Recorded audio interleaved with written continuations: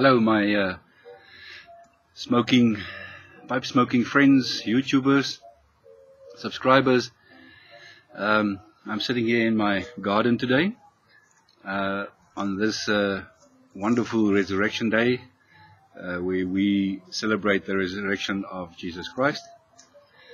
And that's why I chose my church warden, Stanwell church warden, with a perfect pack.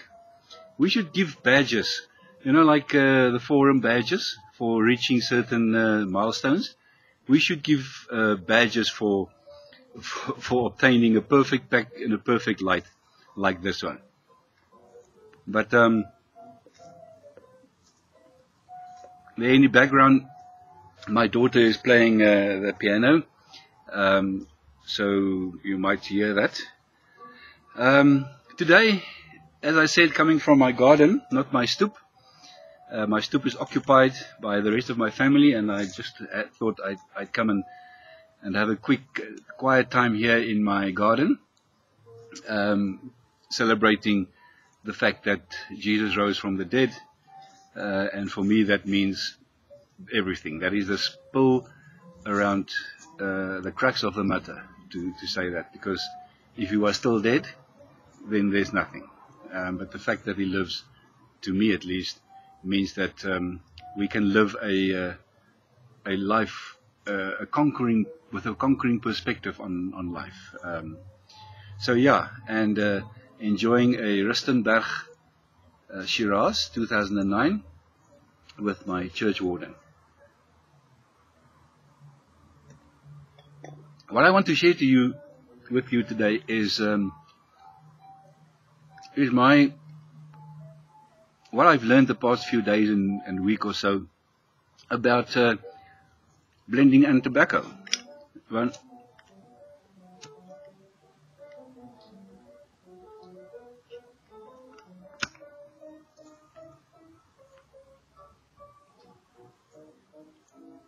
as I said, I did some research and I found some interesting things that you might know already long time, and things that might be wrong. So please correct me if I'm wrong with some of my findings. The first one is the type of tobacco is Virginia. Virginia, a very popular pipe tobacco and cigarette tobacco, used probably in most of the tobacco blends and bases. A very mild tobacco, high sugar content, which is obviously part of the nice taste that it provides. You get different Virginias, red, black, orange, red. I saw a few seeds and leaves that I can buy of the different types that you get. And then the Burleys. The Burley tobacco, also a very popular tobacco because it gives it's got no sugar or almost no sugar in, and it gives a much more drier and fuller aroma to the tobacco when you blend it with Virginia, and also mostly used in aromatic blends. It's a cool smoke and burns slowly. And as far as I could gather, Burley's got a very nutty character to it, which I personally like a lot. And then Oriental tobacco.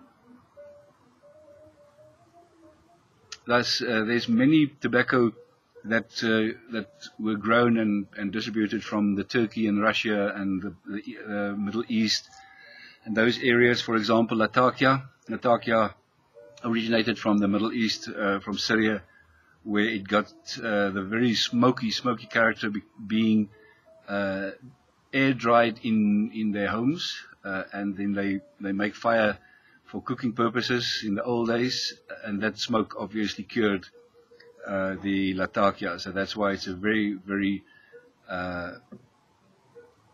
raw tobacco taste and smokiness that goes to it. I've smoked tobacco, Latakia clean once, one of my previous videos, and I can deal with it because I like smoking this as I like PT whiskey, but I do have to agree it is it's overpowering. So and that's why in most Latakia is mostly used as as something that will go into a blend. And I see some people say even not even more than 20%, but rather less than that, because of its high smoky content. I've also tried Perique, and I learned that Perique is a way of curing your tobacco. It's a burley type of tobacco, which apparently originated in the Indian area, India, Sri Lanka, that area, and that it got its name from the way it is cured and produced by curing it and then letting it ferment in barrels, or in those days in empty tree trunks. I didn't enjoy the Perique, which I smoked alone. Very full-bodied, and again also mainly used in a blend. And then I also learned about Kentucky, but I must say, other than cigarettes, I don't know of many Kentucky tobacco in blends, or maybe I haven't realized it. But Kentucky apparently is close to burley tobacco, but that the nicotine content is a bit higher, and therefore not that fashionable or liked as a blending. And then there's also other flavoring tobaccos from the Middle East, which I surely would love to see more.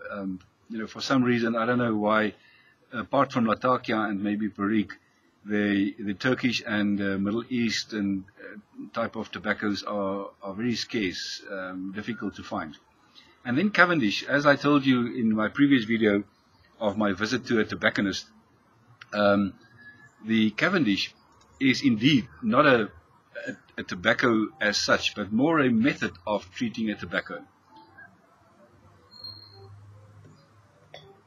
So what I've learned is that Cavendish is got his name from the first guy who did this, and that they were dark, fire cured, so therefore it's very dark, and then they were also steamed to get that to ferment a few days, and then that gives that very similar or distinguished Cavendish taste.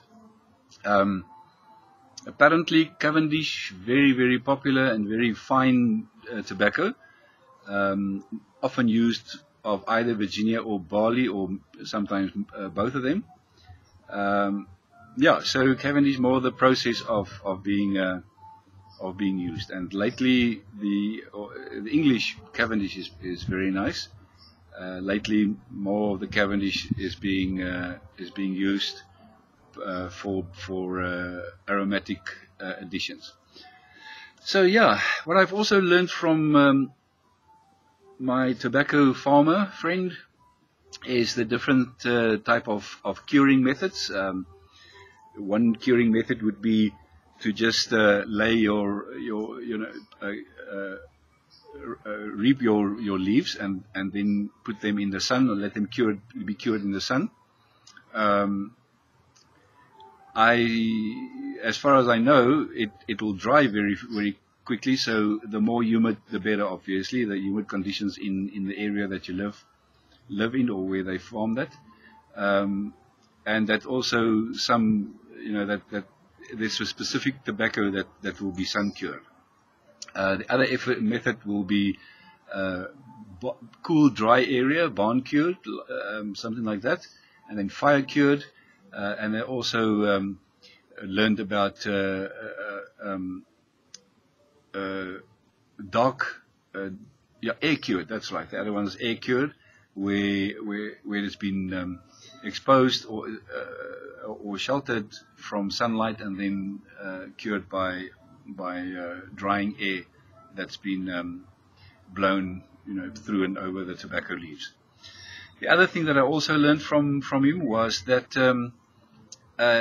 the strength of nicotine and sugar content may often differ from the leaves.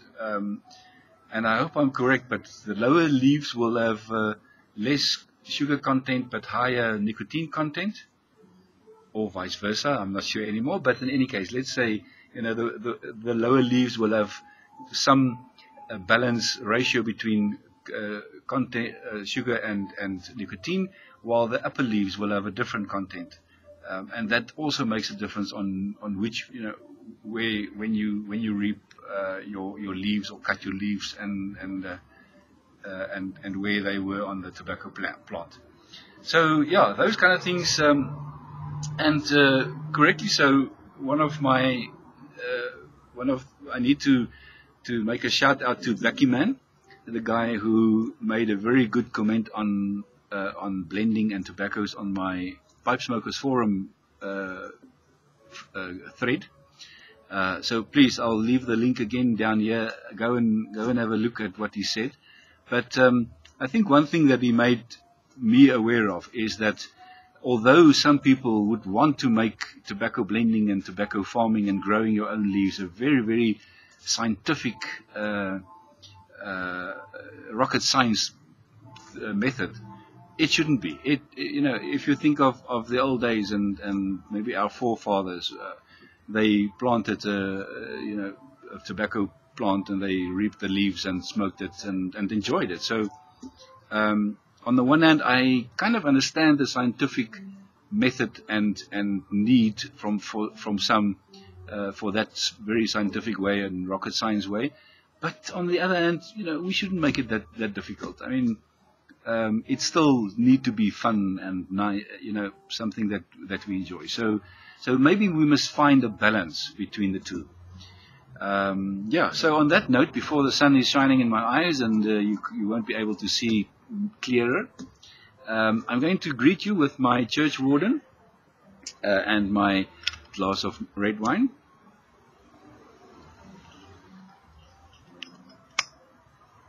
And actually,